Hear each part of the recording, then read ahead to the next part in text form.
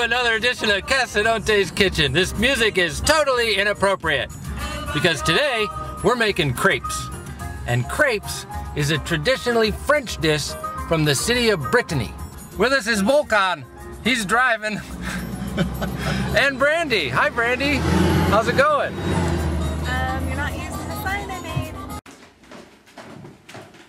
You can put all kinds of things in it. The French like to put sugary stuff, which we're going to do. We're going to make about 5 or 6 different varieties. Some with sugar and fruit, and others with cheeses and other ingredients like spinach and onions and things like that.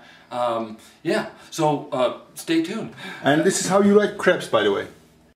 Okay, so the crepe. You start out with a bowl and 1 cup of flour, leveled off. Next thing you want to add are 2 eggs.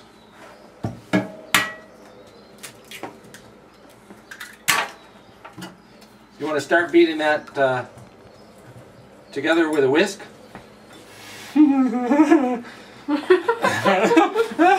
Brandy, can you assist me? And can you pour the milk? Absolutely. Can you pour the milk in there slowly?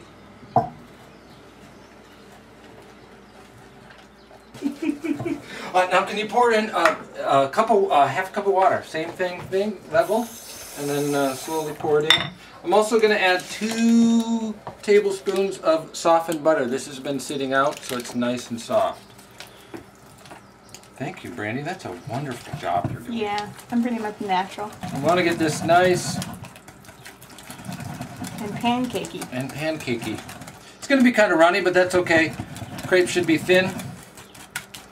As thin as you can get them. Brandy? Uh-huh. Can you measure out 1/4 teaspoon of salt? Thank you. Uh-huh. And that's it. Once again, it's 1 cup of flour, half a cup of milk, half a cup of water, 1/4 teaspoon of salt, 2 tablespoons of softened butter. And 2 eggs. And 2 eggs. Thank you, the 2 eggs, I forgot. Okay, I've blended up the batter. It's nice and smooth now. And what you want to do is store that in the refrigerator. You can store it overnight, is okay. Or just for an hour or so.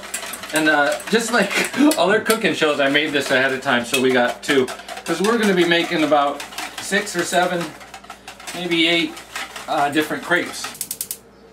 Heat on the pan is very important. I got 2. We're going to try out these to see which one maybe works better. This will make a little bigger one. And you want to have it on a medium heat and let the pan get very warm.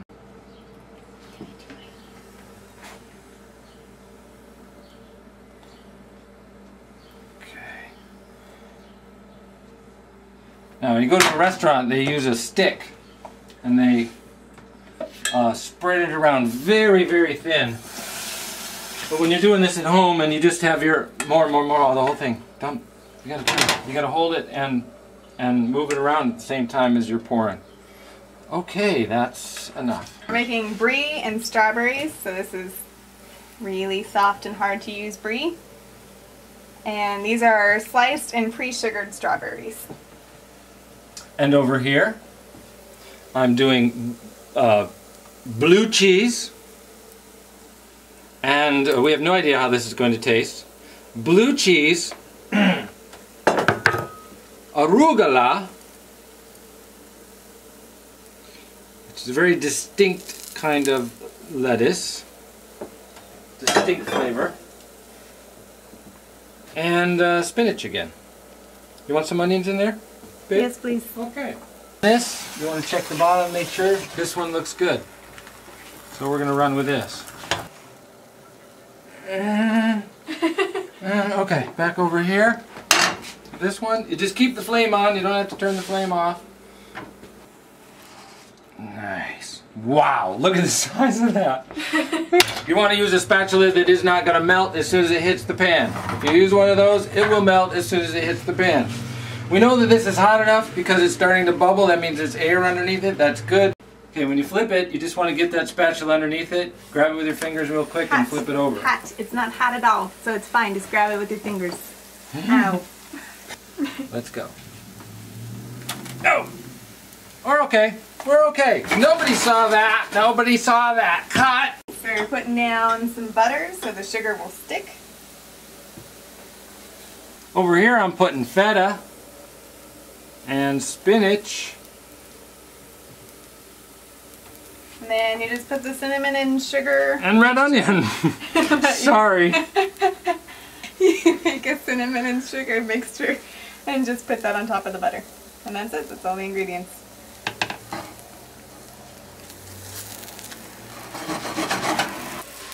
Ow!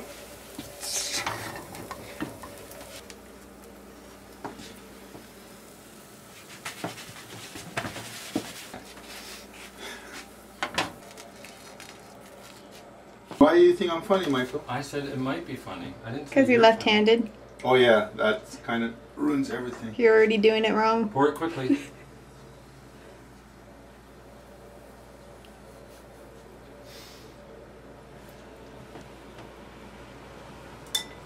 Hold on. Oh, keep tilting, keep tilting, keep tilting. It's done. You want to make sure that it's spread. This is gonna work, don't worry. Yeah, it's because you're left-handed. It's not your fault. Nice. What are you putting on there? Strawberries. Non-sugared strawberries? Non-sugar. I don't like sugar and chocolate together. Ah! Oh, I'm missing it. You're the master now. Ah! And I'm turning on the coffee maker because we're going to have coffee with our crepes. You know what this is? This is Nutella with hazelnut. The best thing in the world. I think this is the first breakfast that we've done on Casadonte's Kitchen. Of course, the French probably eat crepes all day long, so there's no rule. You don't have to eat crepes for breakfast, depending on how you feel. You know, maybe you don't want red onions for breakfast. What makes you think the French eat them all day long? Because the French do all things all day long. You know what I'm saying? Oh, yeah, sorry.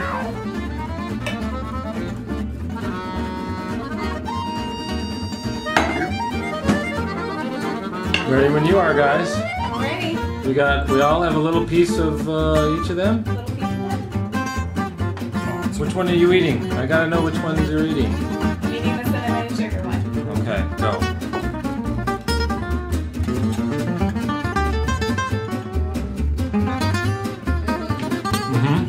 There's like cinnamon and sugar and sunshine in it. This is the strawberry with hazelnut chocolate. Oh, of course it goes for that one. You can't be wrong with that. It's great. Okay, go. This is the feta.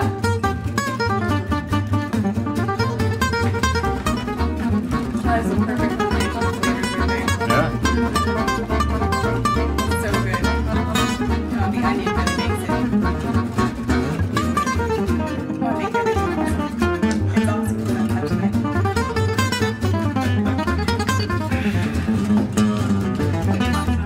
Thank you for joining us for another episode of Casadonte's Kitchen.